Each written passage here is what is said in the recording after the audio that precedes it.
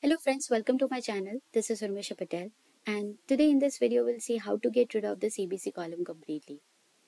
So many of you are facing this challenge of hiding ABC column, and in this video we'll not just hide it but we completely remove it.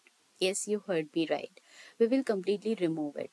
So I'm not going to share any formatting methods that most of the videos they have it, but I'll share one which always works out for me. So let's get started.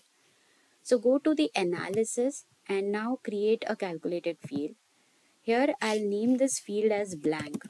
Why? Because I'm going to just pass an empty string out here.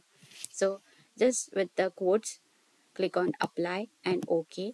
Now this blank field, drag it to the text, and now we'll see this ABC has been removed. But still, wait, there is not, it's still there, it is. So right click over here and now go to the format, and here go to the borders. Now click on this in the column divider, click on this pane and make it none. Once you do, you'll see you have completely removed this thing and nobody will realize that there is any one field with a ABC column. You can also adjust the size, and here you go.